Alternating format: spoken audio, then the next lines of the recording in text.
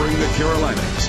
This is Channel 9 Eyewitness News Daybreak at 5. Today, prosecutors will try again to get a CMPD officer indicted on charges after he shot and killed an unarmed man.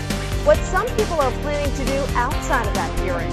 Also, a mall in Maryland is expected to reopen after a deadly weekend shooting there. New information on the gun. Good Monday morning. That's your day. And of Allison Waters, let's get a check on our first forecast. Meteorologist Vicki Graff is in Severe Weather Center 9. It's not going to be too bad out there today, is it, Vicki? No, it certainly is a warm start to the day despite the clouds.